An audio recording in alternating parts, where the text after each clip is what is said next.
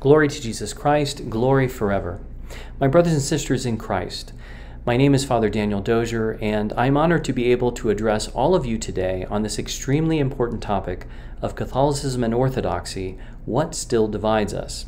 As Byzantine or Greco-Catholics, the questions of Orthodox Catholic unity are familiar ones to us in the best sense. They pertain to the tragic divisions within a ritual family of churches that still persist after many centuries. For those of us in the East who are in the communion of the Catholic Church, we are keenly aware and greatly pained by these divisions, since we do not look to Rome as our mother church, but rather to the Orthodox churches in various territories with whom we share a familial and fraternal heritage of faith, worship, and life. In many respects, the Orthodox and Catholic faithful of today are all like the suffering siblings of a many centuries-long great divorce between the Catholic and Orthodox churches, and we each carry within ourselves the memory and the hope of a restored familial and ecclesial unity that, as many have observed, clearly needs to be the work of Christ and the Holy Spirit along a path of faith, repentance, and fraternal charity. To borrow an image from St. Irenaeus of Lyon, which also was cited by the late great Melkite Archbishop Joseph Raya in his book The Face of God, the Church of the Nations, willed by the Heavenly Father, is to be a church of churches, appearing like a mosaic icon, where each piece, having its own unique shape, color, and even at times material, while being beautiful on its own, fulfills its most authentic vocation when it is brought together with the other pieces to reveal the face of Christ to the world. No piece is more important or more beautiful than the other, but all are meant to be one in the Lord. I have often observed that we today have inherited a sad and tragic history of division that we did not ourselves create, which impedes our ability as churches to reflect the face of Christ fully to a divided world. And so what remains before us is the task of working together towards a future that Christ wills, that they may be one, ut unum sint, which was also the title of the bold and beloved encyclical of Pope St. John Paul II, published on May 25, 1995, highlighting the Catholic Church's continuing commitment to Christian unity made and expressed especially by the Second Vatican Council. Towards the beginning of this encyclical, in his section on the need for renewal and conversion, the Holy Father makes the following observation, which I quote here at length. Quote, "The Council calls for personal conversion as well as communal conversion. The desire of every Christian community for unity goes hand in hand with its fidelity to the gospel. In the case of individuals who live their Christian vocation, the Council speaks of our interior conversion, of a renewal of mind. Each one, therefore, ought to be more radically converted to the gospel, and without ever losing sight of God's plan, change his or her way of looking at things. Thanks to ecumenism, our contemplation of the mighty works of God has been enriched by new horizons, for which the triune God calls us to give thanks. The knowledge that the Spirit is at work in other Christian communities, the discovery of examples of holiness, the experience of the immense riches present in the communion of saints, and contact with unexpected dimensions of Christian commitment. In a corresponding way, there is an increased sense of the need for repentance, an awareness of certain exclusions which seriously harm fraternal charity, of certain refusals to forgive, of a certain pride, of an unevangelical insistence on condemning the other side, of a disdain born of an unhealthy presumption. Thus, the entire life of Christians is marked by a concern for ecumenism, and they are called to let themselves be shaped, as it were, by that concern." And then he concludes, "In the teaching of the Second Vatican Council, there is a clear connection between renewal, conversion, and reform. The Council states that Christ summons the Church, as she goes on her pilgrim way, to that continual reformation of which she always has the need, insofar as she is an institution of human beings here on earth. Therefore, if the influence of events or of the times has led to deficiencies, these should be appropriately rectified at the proper moment. No Christian community can exempt itself from this call." Finally, again citing the Council Fathers of Vatican II, he continues in the following two sentences.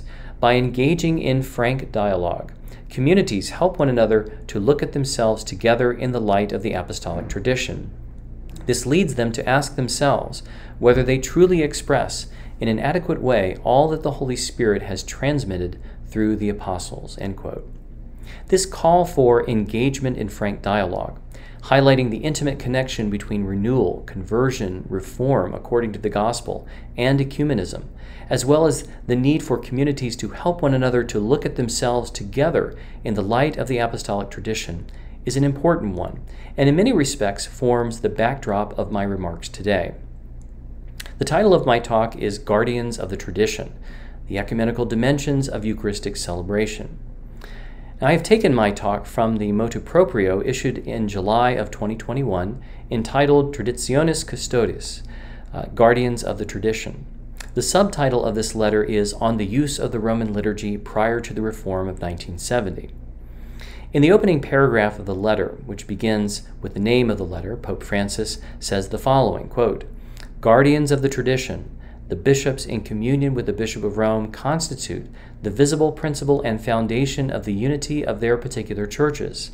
Under the guidance of the Holy Spirit, through the proclamation of the gospel, and by means of the celebration of the Eucharist, they govern the particular churches entrusted to them."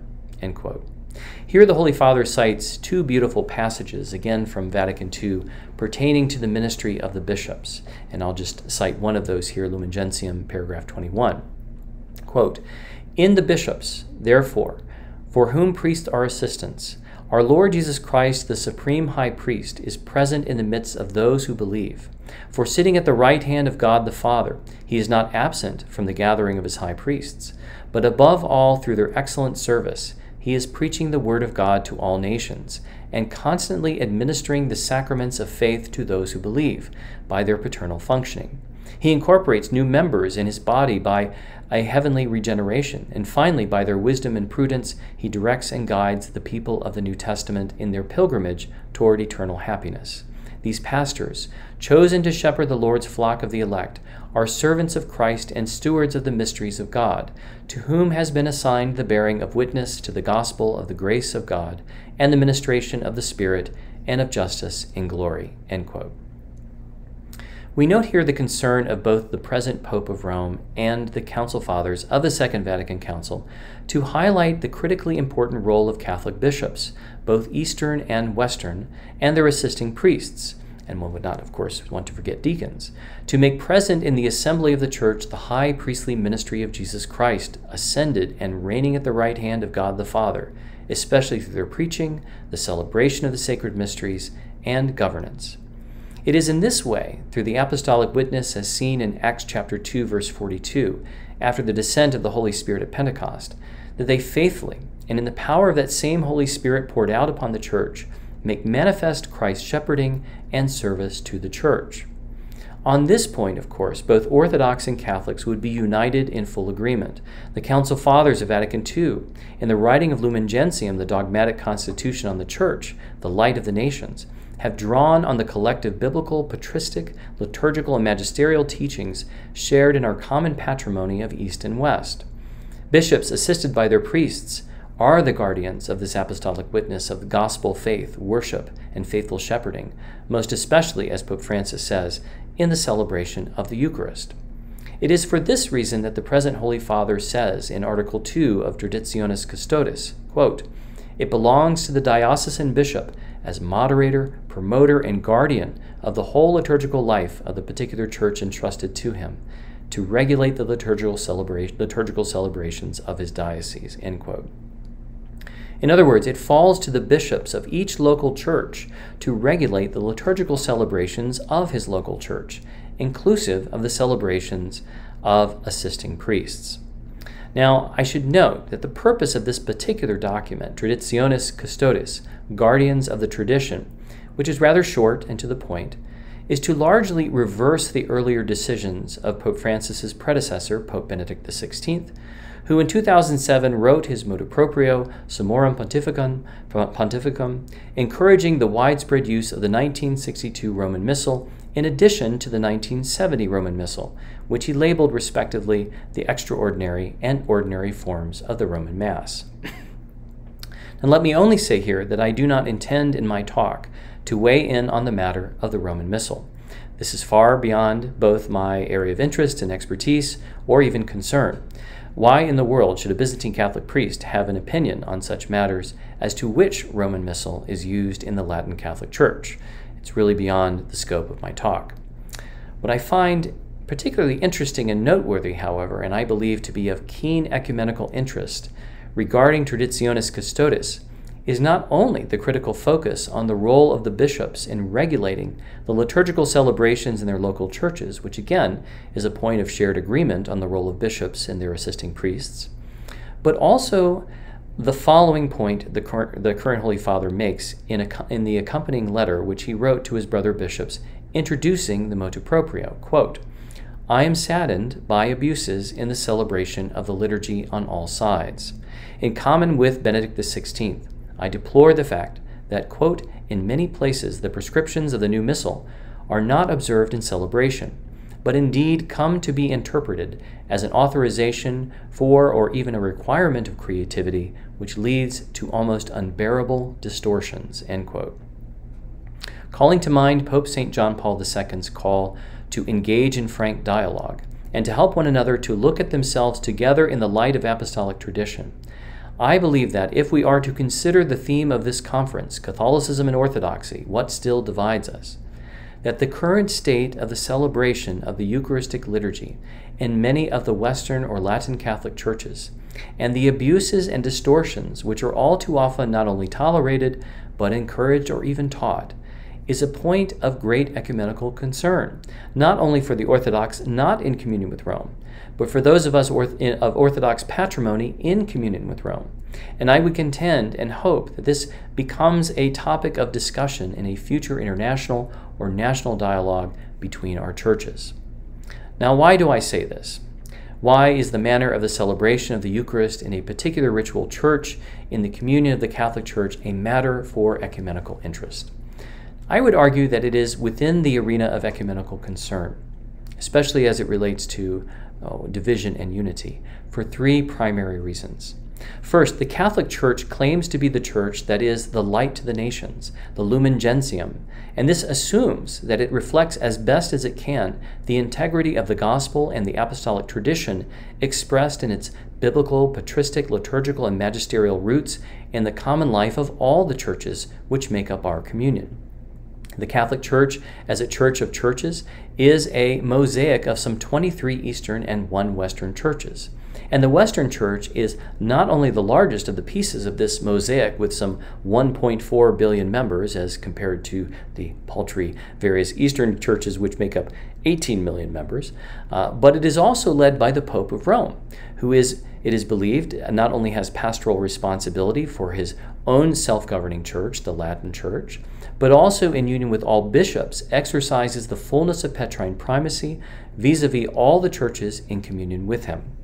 Therefore, it is a matter of significance when the largest of the churches in our communion, whose leading hierarch is ostensibly the servant of unity as a matter of dominical vocation, presides over an enormous body, many of whose celebrations of the Eucharistic liturgy do not reflect the beauty, integrity, and Catholic fullness that it is meant to reflect as part of its place within the Catholic Church. In other words, how can the mosaic of the Catholic Church, Eastern and Western, fulfill its vocation to reflect faithfully the face of Christ to the world when its largest and most prominent member suffers frequently from such public distortions of its own liturgical patrimony? Now again, I'm not here to weigh in on the matter of which Roman Missal should be used, the 1962 or the 1970. I am simply referring to what the current Holy Father, Pope Francis, says while citing the prior Holy Father regarding the celebration of the liturgy in many places, in other words, not just limited to a few places, and its periodic abuses and distortions which do not accord with the prescriptions of the new Missal. Pope Francis makes note of the sadness that he suffers at these abuses and distortions, and I believe that we in the Eastern Catholic churches and Orthodox churches should also share this fraternal concern of the Holy Father and hope for a restoration and healing on these issues within the Latin Church, which in turn also wounds those churches in solidarity with it when it does not follow its own liturgical tradition. As the Apostle Paul says in 1 Corinthians 12:26, quote, "If one member suffers, all suffer together, and if one member is honored, all rejoice together." Secondly, over many decades, the various Orthodox and Catholic theological dialogues have addressed issues pertaining to theological language, and this has been featured very prominently. For instance, the use of the term filioque, or the many Christological issues and debates between the Chalcedonian and Oriental Orthodox focus on the use of particular theological language as a matter of real concern and a source of division between the churches. These were theological matters, often rooted in cultural, linguistic, and philosophical differences, which provoked in history divisions. And in so many respects, they were so difficult they contributed towards ecclesiastical ruptures and schisms. Although today great progress has been made through engagement in that frank dialogue supported by Pope St. John Paul II, some issues still remain, and full communion has not been restored. It is my contention that when looking at the matters of liturgical abuses and distortions, which are rarely if ever addressed when they occur by the Latin bishops, we are also dealing here with a significant issue of theological language and the hermeneutics of apostolic faith and tradition. In other words, it's not simply a matter of a lack of conformity with particular liturgical laws that is the concern here, but rather how well or how faithfully an apostolic church is communicating its own unique apostolic witness through its liturgical celebration. Here we should be reminded of the teaching of the Catechism of the Catholic Church in an important section on sacramental celebrations, paragraphs 1145 to 1162. Here it has this to say in paragraph 1145, quote, "A sacramental celebration is woven from signs and symbols. In keeping with the divine pedagogy of salvation, their meaning is rooted in the work of creation and in human culture, specified by the events of the Old Covenant and fully revealed in the person and work of Christ," end quote. In paragraph 1155 it says, quote, "The liturgical word and action are inseparable, both insofar as they are signs and instruction and insofar as they accomplish what they signify. When the Holy Spirit awakens faith, he not only gives an understanding of the Word of God, but through the sacraments also makes present the wonders of God which it proclaims. The Spirit makes present and communicates the Father's work fulfilled by the beloved Son," end quote. And then finally in paragraph 1158, quote, "The harmony of signs, song, music, words, and actions is all the more expressive and fruitful when expressed in the cultural richness of the people of God who celebrate," end quote. Here I would note that the theological concerns then of the Eucharistic liturgy are not simply over creedal matters or texts, but rather, as we see noted in the Catechism of the Catholic Church, in the many signs and symbols of the celebration which form their own liturgical language, and that this language of sign and symbol should exist in harmony with the mystery of Christ that is being revealed and celebrated in the liturgy. This view, then, is certainly in accord with the ancient tenet of liturgical theology, lex orandi, lex credendi. The law or rule of prayer is the law or rule of belief. Once we recognize that the rule of prayer or worship is more than simply textual, but encompasses all of the signs and symbols of celebration, such as music, iconography, architecture, vessels, furnishings, vestments, incense, the elements of bread, wine, water, and oil, the rubrics, and so forth, all celebrated in harmony with each other and with the sacred mystery of the Holy Trinity and Jesus Christ, we have to ask, for those, and with regard to those abuses and distortions, what exactly is being asserted theologically and hermeneutically in those particular celebrations? It is far beyond the scope of my presentation, as I mentioned, to consider the myriad of abuses which have taken place both prior to and following the promulgation of the new Roman Missal some 50 years ago. And I say that both because it is an exercise that is hardly edifying, and it is so ubiquitous that it would take me far beyond my allotted time, and also because a simple Google search by anyone with an internet connection can see these manifest issues. That being said, I believe that the underlying theological issues in the Western liturgy, when it is celebrated and abused, are primarily, but not exclusively, Christological.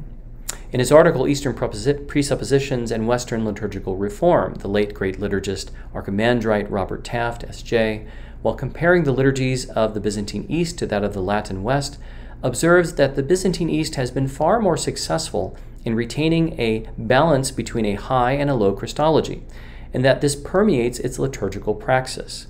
Jesus Christ is both Pantocrator, the Lord Almighty, ascended and reigning over the cosmos at the right hand of the Father, as well as Philanthropos, the lover of mankind, the Lamb of God, and the Good Shepherd. It also focuses on the whole Paschal mystery, the cross, the tomb, the resurrection on the third day, the ascension into heaven, the sitting at the right hand, and the second coming in glory, as is said in the anaphora of the Byzantine Divine Liturgy. Taft observes, quote, "Though there is nothing here to which the Latin Christian would not subscribe, I do not think contemporary Western Christological piety is as successful in holding these realities together in dynamic tension. The West tends towards a Christological schizophrenia, a sort of post-mortem Nestorianism. Its piety ricochets from an excessive familiarity to an excessive neo-Chalcedonianism, from Christology from above to Christology from below. This is just a roundabout way of saying that Western piety tends to be historicizing, and its familiarity with the human Jesus leaves the God-man receding back into the divinity," end quote. This lack of balance and tension feeds into extremes, which can be identified in many contemporary Western liturgical celebrations as it relates to the Holy Eucharist. Much of the horizontalization and lack of transcendence which occurs in nearly every diocese, but certainly not every single parish, expresses an almost exclusively low Christological orientation, emphasizing the humanity of Christ at times, even to the detriment of his divinity. For instance, we have the priest, instead of facing the Lord and the East, as what the East believes to be apostolic tradition as taught by St. Basil the Great, instead he faces the people. The people are gathered around the Lord's table, and the focus is on the here and now. The manner of celebration seems to volley between a familiar and a theatrical feel. The Church uses contemporary music and instrumentation with melodies and texts composed over the last 20 years. All prayers are recited, simple and not repeated.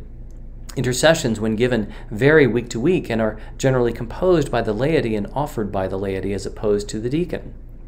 The iconography is rare, and most of the time, when it exists in non-traditional parishes, it's not reflective of traditional forms, but could be better categorized as a form of naturalistic religious art, that is, Christian, but not necessarily liturgical art.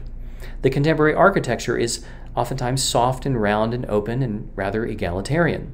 The laity move up and around the altar at various moments. Incense is rarely, if ever, used at all. Priests, deacons, and some laity change the words of various liturgical prayers. The vestments are generally plain, as are the sacred vessels, which are sometimes made of clay pottery or glass. And even the laity come forward to distribute Holy Communion to the congregation. These are just a few examples of the impact of this low Christological orientation in the liturgy, this non-transcendent or horizontal approach to the liturgy. And it is also frequently reflected in Bible studies, parish homiletics, and creedal and sacramental catechesis. It is also in this liturgical milieu that the temptation towards abuses and novelty seem to take over, with the ascendancy of the personality of the priest taking center stage. Not heeding the wise counsel of St. John Chrysostom that Christ appears when the priest disappears, such novelties seem to have the opposite effect, that Christ recedes, that he seems to disappear into the background when the priest appears. A recent example of this, although extreme, is noteworthy. A Latin Catholic priest in Illinois, for instance, concluded the Mass by blessing the congregation with a guitar while praying the prayer, quote, "Loving God, rock with us as we roll with you. Affirm us so that we may affirm others. Sing your song in us that we may sing it with others," end quote. Now, to be fair, this is just one of the extreme examples, and it is behavior that is not at all common, a common occurrence among Latin Catholic priests, most especially not at all among faithful Latin Catholic priests. But it is illustrative of a problem, and we've seen myriads of examples of problems like this, that is affecting the faith of the faithful, most especially since the access to videos of these kinds of liturgies are available. Not surprisingly, over 50 years of this prevailing approach in many Western churches has in fact led to a decline for some Latin Catholics, personally in the pews as well as unfortunately in the pulpits, regarding faith in Jesus Christ as fully God, also in Eucharistic faith on the part of Latin Catholics. The USCCB began a 3-year initiative towards a Eucharistic revival, partly in response to a 2019 poll that indicated that less than 1/3 of Catholics, Roman Catholics, hold to the Eucharistic doctrine that the bread and the wine become changed in the celebration of the Mass into the body, blood, soul, and divinity of Jesus Christ. Now, why this change in beliefs, then, of so many Latin Catholics, clergy, and faithful? I would contend that unlike the Eastern liturgies, which did not go through such a process of horizontalization, and in fact retained many of the traditional signs and symbols of celebration, that this had the effect of guarding the apostolic tradition, guarding the tradition of apostolic faith in the Holy Trinity in Jesus Christ and the Church. Unfortunately, many Latin churches underwent such a process of horizontalization and instead decided to forego the traditional signs and symbols of celebration. When these signs and symbols of celebration are relativized, faith or theological orthodoxy becomes relativized as well. And it's important to note that the popes since Pius XII, until now, have all warned Latin Catholic clergy and faithful to follow the wisdom and guidance of the Church and its teachings through the signs and symbols of celebration. It's also important to note that there exists a repository of tradition within the Latin Church that has largely preserved these elements outside of the celebration of the Mass. And here I am referring to the Eucharistic chapels, where exposition and adoration of the Blessed Sacrament occurs. Now, as an Eastern Christian, I am not especially fond of the practice of exposition of the Holy Eucharist. For us, the Eucharist is spiritual food for the mouth. The icons are spiritual food for the eyes. The gospel is spiritual food for the ears. But at the same time, these chapels and services have kept all of the elements of faithful and traditional celebration surrounding the Holy Eucharist, but outside of the Eucharistic liturgy. Here in these chapels, you see, for instance, worship ad orientem, that is, to the east, liturgical chant, even the use of Latin and English, the use of incense, beautiful vestments and vessels, sacred iconography and architecture, and a focus on prayerful adoration. It's well known that those who regularly come to these chapels and services have their faith both in Christ and the Eucharist fed and sustained. The question then becomes, if these chapels and associated liturgical practices help Catholics to sustain their faith in the Word made flesh, made bread, our Lord Jesus Christ, why not restore all of these practices which originated in the Mass to begin with, to the Mass itself? If the Latin West wishes to create a Eucharistic revival, which it needs to, if it desires a more properly evangelical and orthodox faith among its faithful, why not utilize those traditional practices which sustain a full Christological and Eucharistic faith? In other words, why not restore a proper adoration to the Mass? Finally, in building upon these first 2 points, I believe that the almost wholesale rejection of the traditional signs and symbols of celebration which occurs from time to time in the Latin West means that the West and the East risk no longer having a common theological liturgical language of celebration.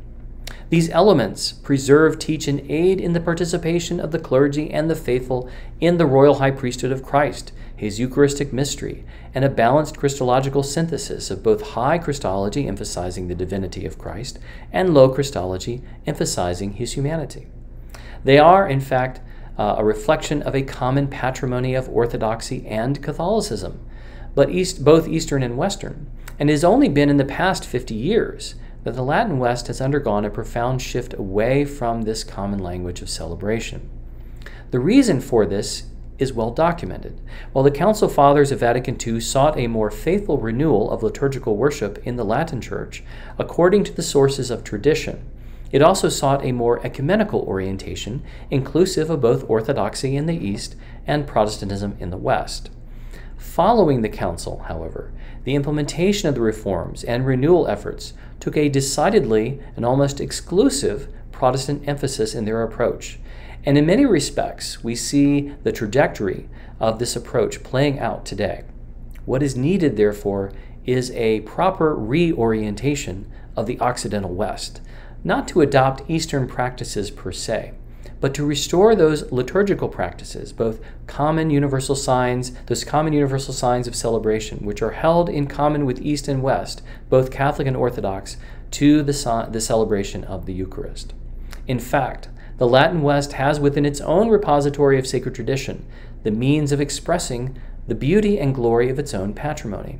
Some of these common universal practices include restoration of the public celebration of the divine office in parishes, the use of sacred liturgical iconography, the use of incense in every celebration of the Eucharist, the restoration of sacred chant, in the Western tradition, especially Gregorian chant and polyphony, the restoration of the sung Eucharistic liturgy, especially the sung canon, the use of the proper liturgical texts, so in the Roman Missal, inclusive of antiphons for the entrance, intercessions, offertory, and communion, for instance, beautiful sacred vestments and vessels, Holy Communion provided through intinction, and ad orientem worship.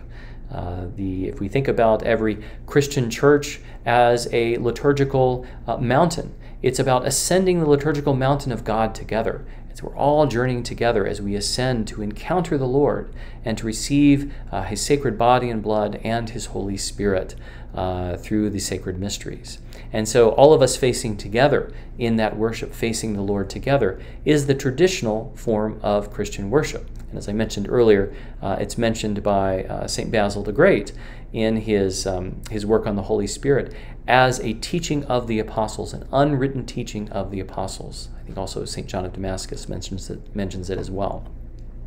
So to reject or even ardently oppose these universal practices, and let's just say that at times certain bishops have been rather punitive with priests who have attempted to restore them.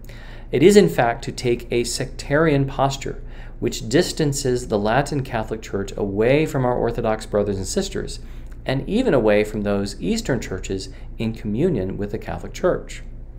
And so it is finally for these three reasons that I am appealing, first, to our Orthodox brothers and sisters and those involved in the official dialogues to make this matter of a common language of celebration a priority in the discussions between Catholics and Orthodox.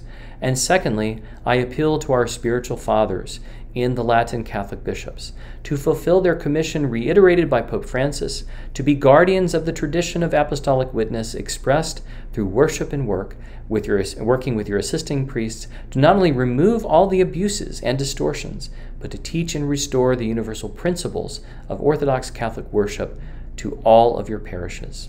And so in conclusion, we ask for the grace of the Most Holy Spirit to guide us in wisdom, in truth, and in charity as we entrust ourselves to the Lord Jesus Christ and through Him to our Holy Heavenly Father. In the name of the Father, the Son, and the Holy Spirit. Amen.